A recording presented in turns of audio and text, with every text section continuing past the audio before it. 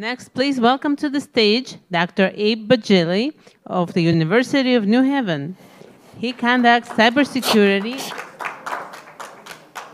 and XR research, and he's hacking our devices probably as we speak here. Dr. Bajili has been advising XRSI as long as XRSI has been around. The word is that he actually came up with the name itself. Dr. Bajili has an IEEE paper about turning a person into a human joystick.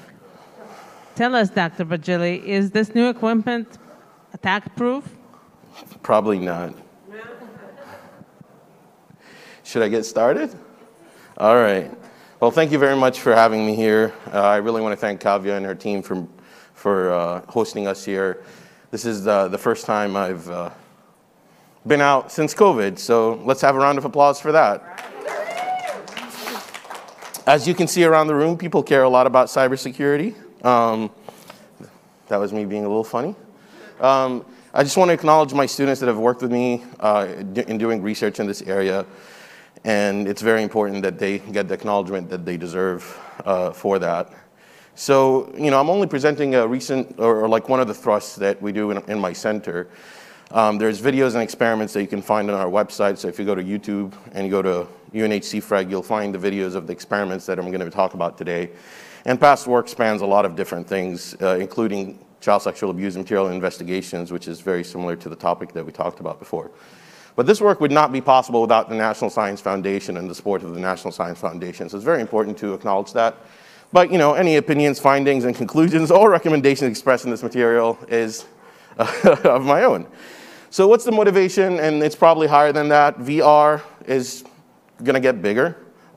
We started doing this work, I don't know, like 6 years ago, because I thought, hey, you know what? There's going to be a big security problem in virtual reality and augmented reality. The government's starting to spend money on this. People are talking about, how big it's going to be. HoloLens contract for the US Army for $80 million. So let's fix the problem before it gets bigger. So as you know, these things could be used for good things and they could be used for bad things. And we just have to acknowledge that. And that's life, right? It's a double-edged sword. So what we did was we looked at immersive VR and we created educational modules, some novel attacks, some tools, forensic artifacts, peer-reviewed pubs. And the idea was to generate some impact. And we did, right? So this is a news story about all the work that we did that was all over the world in so many different ways. And we can't hear the sound for it, but that's okay. And most of you know the old systems, which is what we use to conduct our research, so I don't want to go through this, but technically there's an HMD, some trackers, and a chaperone, right? A lot of my ideas come to me when I'm just walking around, maybe taking a shower sometime. And in this specific case, I was taking a shower, and I'm like, what if we destroy the chaperone? What happens to people, right? Will they crash into a wall? And we'll talk about this in a second. Now, the systems are inside-out tracking. So things are getting smaller. That's great. Doesn't mean the attacks don't go away. So we started off by looking at the security and forensic analysis of big screen and Steam VR. And we explored the stuff that you can see on the disk, the RAM, and the network. Now, if you think about it, what's digital forensics? It's the extraction of digital evidence in a legally and scientifically sound manner. So you have your cell phone, you deleted a message, you give it to me, I'll recover it, right? You give me your hard drive, you deleted something off of it, I'll recover it. That's really what digital forensics is. We also look at RAM, because nowadays most malware resides in memory only, and that's causing a lot of issues. So we published this paper, and we actually presented this in California. And we were the first to look at these social environments and the type of artifacts they produce that can help us recreate what happened so that we can prove whether something happened or something didn't happen. So we were the first people to do this, which is pretty cool. This was their experimental setup. We had an Oculus Rift and HTC Vive. They were connected over the network. I should take this off. Somebody should have told me this. And we looked at the disk and the net flow. These are just some of the artifacts we found, right? So we can tell the manufacturer details. We can tell the collision and play area bounds. We could tell the Steam ID. There's so much stuff that we could tell, which is great. We can go down to Steam as well, because a lot of people Steam is our metaverse right now, right? You go to Steam so you can launch things. And that's really the idea here, is like, if you want to show that somebody launched something, when did they launch it? When did they download it? When did they interact with the system? When did they log in? All of these things become important. We did the same thing with big screen. And we were able to know when people opened the application, when the room loaded, when the room was created, and all sorts of things like that. Rec room, same thing. Alt space, same thing. Facebook, well, sorry, meta spaces, same thing. And our overall findings is that, you know what, this is pretty cool, but we also found something else that's interesting, that a lot of this data is unencrypted, and once things are unencrypted, it's like close to my heart as a security practitioner. I'm like, whoa, what could we do with this? And this took us into another direction. So the next step of our process, so like, since things are not encrypted, and since there are some security holes that we found out through our forensic analysis, we're like, what can we do? All right? So by just simply looking at this screen, I'm going to ask the audience a question. Where's the easiest way to attack a system? If you're like, hey, I'm going to attack a system, what part of the system would you attack? The easiest way. Somebody, go for it. The application layer? Application layer, correct. But where in the application layer? All right, OpenVR. Why? Because it's open. When things are open, you can get to the source code, you can understand what it does, and then you can leverage that as an attacker so you could bypass certain mechanisms, okay? So again, we were the first people to coin certain attacks, like the immersive attacks, chaperone attacks, overlay attacks, disorientation attacks, and so on and so forth. And the attack vector was quite simple. If I can get into your system, as a security practitioner, you know we can get into your system at some point using different mechanisms, then what can we do, right? So the first thing is, well, the system had a front-facing camera, right? What can we do? Well, now we could look inside your room. We could see inside your house. We can do all sorts of fun things. What about the chaperone? Can we take that away from you? Yes. And guess what? You'll crash into the wall. What about an overlay attack, right? Which is the new future of ransomware.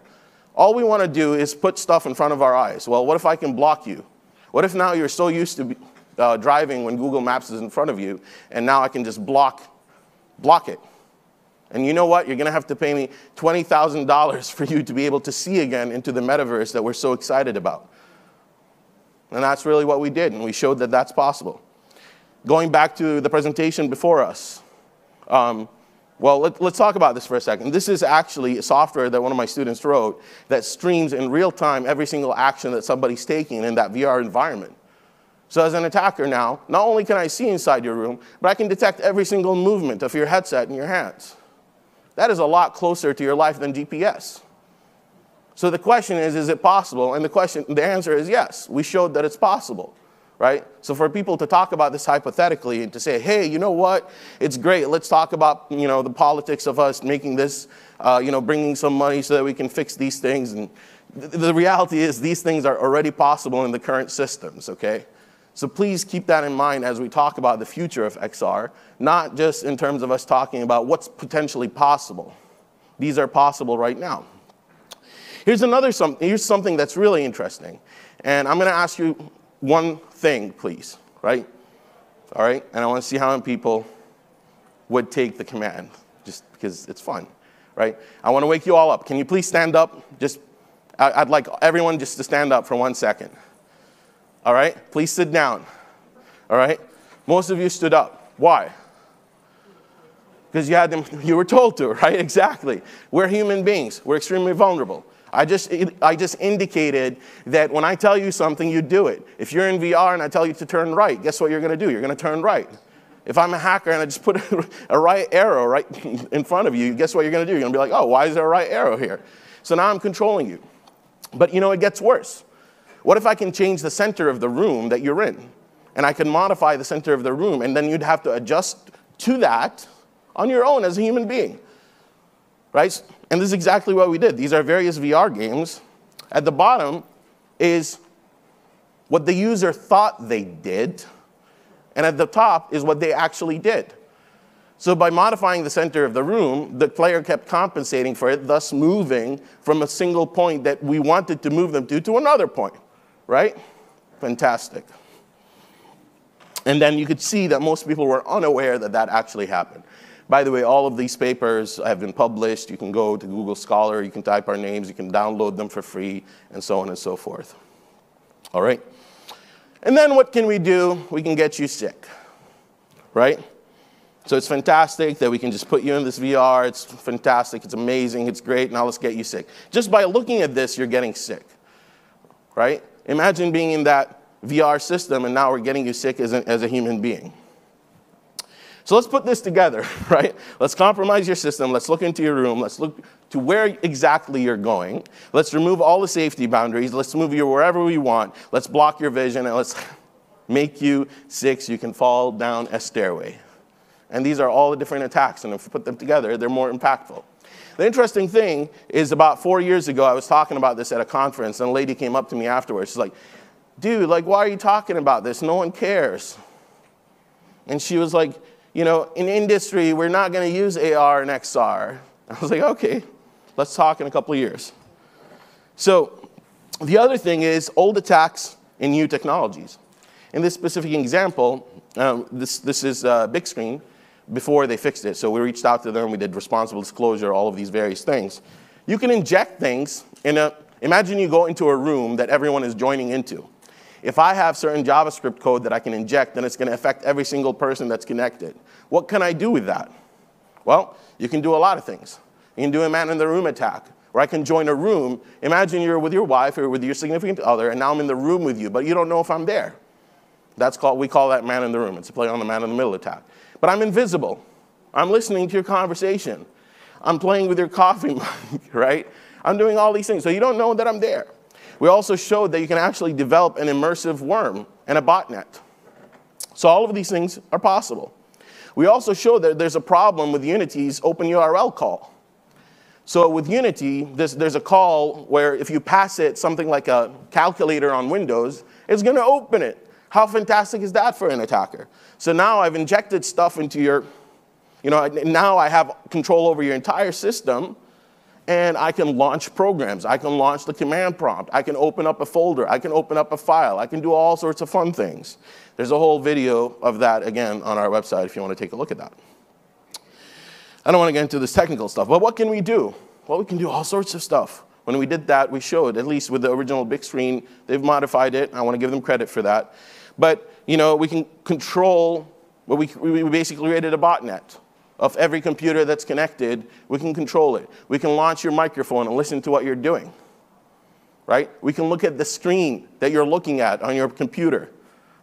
Those are just some examples of the things that we were able to do. All right? We can send you a message that's like, yo, you need to download this VR driver for you to be able to do this really cool thing. And it looks exactly like it's coming from the program that you're in. And guess what you're going to do? You're going to download it. And now if I have this driver that's hooked into your operating system, I got full control for quite some time. Right? It's no longer just an attack that's happening in real time. It becomes completely persistent onto your system. We can escalate privileges. We can do phishing. We can do all sorts of fun things. All right? But ultimately, the man-in-the-room attack, to do that, we had to take a program, which is, in that specific case, was the big screen executable. We had to disassemble it. And then what we were able to do is stop everything in terms of me as an attacker sending my stream of who I am as an avatar, as a person, but download everything from all the other groups. Because if I can join your room, because we found a way to do that, then I'm just receiving what that room is giving me, and I'm not sending where I'm at anywhere in the code, right? So these are the sort of things that become possible. Lastly, a lot of attacks are happening in memory.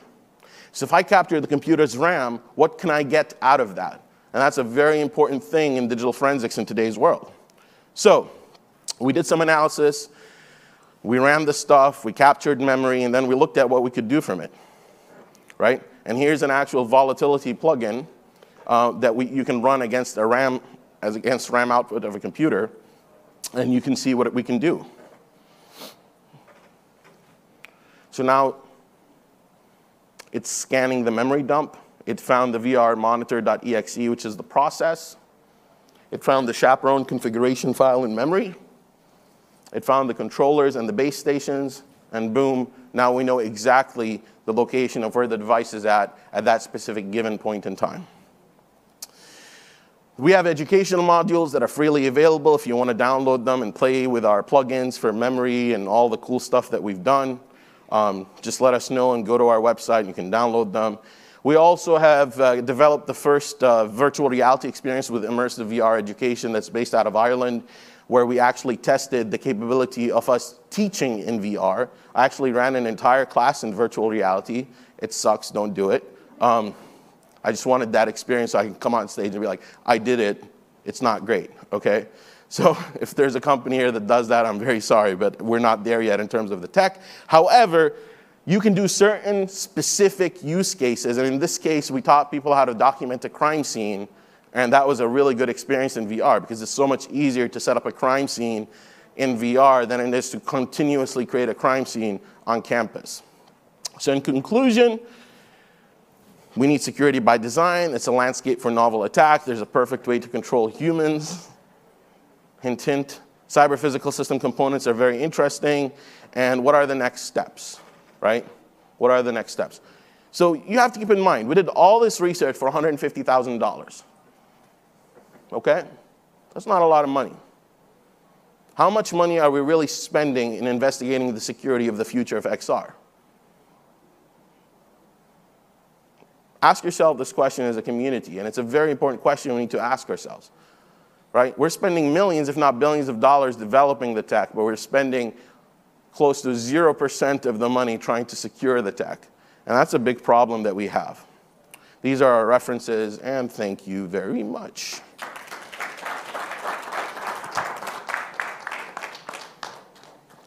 Hi, it's a great talk. The two questions I have is, have you given a lot of thought to how to manage identity at the edge in all these different use cases? And the second question is, how might you also imagine giving users, especially naive users, back sort of control over their data so that they can actually perhaps choose where it goes, how much of themselves to reveal, for instance, in creating a realistic avatar, et cetera, and how much of their biometrics to give away? I'm not an expert in those two specific domains, to be honest with you. I can say, though, that identity is absolutely critical in terms of where we're going to go in this field. Identity management specifically, right? And I think what's going to happen, and if I was to predict the future, I was saying the exact same thing yesterday, right? If you think about the two major companies in the world that manage identity, who are they? Well, Facebook, right? And Meta, and what's the other one? And Google, right? Those are the two biggest companies that manage identity, right? So they have probably the best chances of them developing some platform that we call the metaverse, which I have a view on that I've talked about yesterday. The metaverse is nothing but an app store. That's all it is. And I can discuss that at a later time with all of you, and I can explain to you why I think that's the case.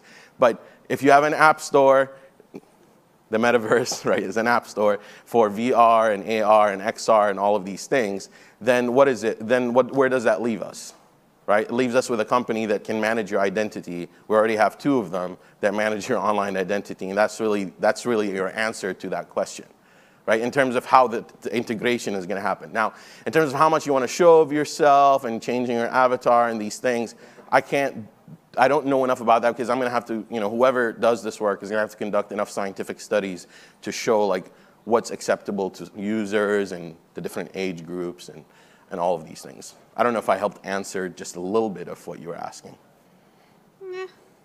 I don't have a problem with the fact that you might not have an answer for all those things. Okay. For me, those are two of the biggest issues. I like the way you showed us all the different backdoors you could use to actually attack a system, because that was really, really complete and thorough. I guess the only thing I'm saying is I think we're not thinking out of the box enough. And if you're saying that like Meta and Google are the only two sort of that's not what I'm.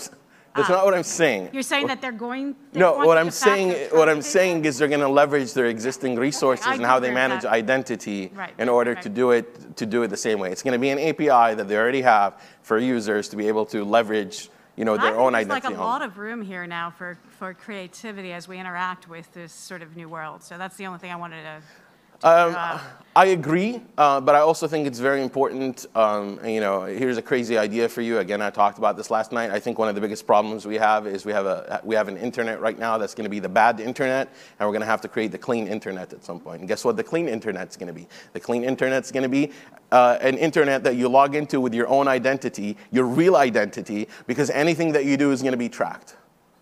Right? We're going to get to that point in life, and we can have this discussion offline, in my opinion. But that's going to be the way we're going to be managing our real identities, is by correlating the clean internet. I call it the clean internet, like with your own real identity, right? Which opens up a whole can of worms. But yeah, let's talk about this. It'll be fun. Sure, absolutely. I'm radical, I'm sorry. Hey, so first of all, thank you for making my talk that much more real, because I was talking about hypotheticals. You actually put them in reality. So first of all, thank you for that. You're welcome. My question here is, look, a lot of the problems that you surfaced, we are suffering on the regular internet as well. So what are your recommendations on actually bridging that gap on like really stepping up security overall in the industry, whether it's AR, VR, but generally across tech, really stepping up the security game? Because this, in the metaverse, is going to be a lot more impactful and a lot worse if we go into that world. So that's a good question. I think there's two fundamental things here, right? Like one way is to leverage the existing ecosystem that we currently have and try to secure it as much as possible, right? And to do that, we need a much stronger cyber workforce, right? We need to start talking, we need to go down to the ones and zeros, right? We need people that understand the entire stack of everything that we're doing, and that go all the way to the lowest stack to really be able to secure the systems as much as possible. That's something I wholeheartedly believe in, right? That's number one. Now, in order for us to potentially change the game, we're going to have to do something like the clean internet, right? Like if we want to, there's two things here. The existing system, we need more of a workforce that understands the entire stack as much as possible. Because realistically speaking, if you look at the entire cybersecurity workforce, probably only 5% understand that entire stack, and then the rest of it understand, policy, which is great. I'm not saying that policy is not important. I'm just saying that that's really the reality of the cybersecurity workforce, right? Now, in terms of us, how do we move forward, then I think we need to do something radical. I don't know if that's crazy or not, but that's what I believe. Thanks. Last question, please. Howdy. This was absolutely love the talk. Wanted to get your thoughts. Have you guys looked at doing anything augmented reality related as well, or kind of applications to enterprise? So I will say we played a little bit with the original HoloLens, and one of the things that we were very interested in is this concept of shared spaces. If you have an AR system that's mapping your walls and your house, and I think that's where things get really interesting, right? So like, can I then somehow tap into your mapping and do all sorts of things, right? So I was really intrigued by the Niantic talk, in terms of them releasing their SDK, because my mind went into like, oh, I can do all this cool hacking stuff now with it, right? So I'm just saying, so I think the whole idea of mapping, I don't know if you attended the talk where they showed how you could use essentially your phone to map out a space and all of these things, right? How do you authenticate that that's the real space? Like, it's just that simple question. Right? What if we can fake it so that it's not the real thing? It's not the real mapping that you took, right? But if we're crowdsourcing the mappings to people, like how do we know that this crowdsourcing portion is being done, authentically, right? So there's all these questions that come to mind, and I think with XR or augmented reality, technically speaking, I think one of the things that intrigue me the most is the weakness in the human being in terms of misinterpreting something, right? You're driving a car, tells you, go right, you go right. Guess what you're gonna do? You're gonna just drive off of a cliff. I'm one of those people, I'm not gonna lie. Like, I go where Google tells me to go. Right? so I'm not saying, I'm better than you. I'm in the exact same position. But I think to me, that's the interesting component. So maybe it goes down to some UI elements or it goes down to some other things that we need to reconsider. I don't know if that helped answer. No problem. All right, thank you.